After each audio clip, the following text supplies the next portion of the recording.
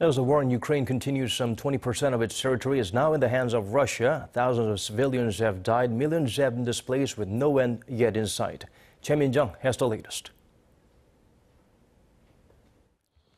100 days of war in Ukraine, and now a fifth of the country's land is under Russian control.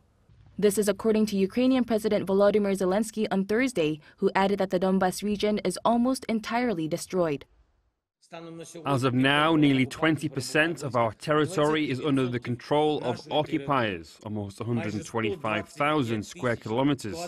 Nearly 12 million Ukrainians became internally displaced people, including more than 5 million, mainly women and children, who went abroad.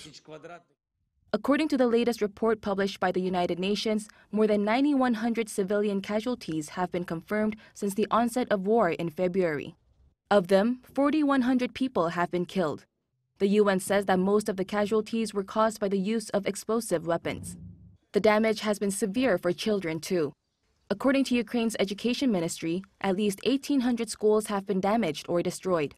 Save the Children says that more schools have been damaged or destroyed in the past 100 days than in the first 7 years after fighting broke out in 2014.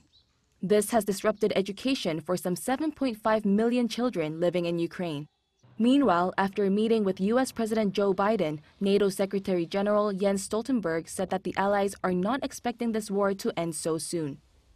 Wars are by nature unpredictable, and therefore we just have to be prepared for the long haul, because what we see is that this war has now become a war of attrition. With the war ongoing, Zelenskyy has called for continued global attention on the Ukrainian crisis as the world's interest on the matter on social media has shown to be waning.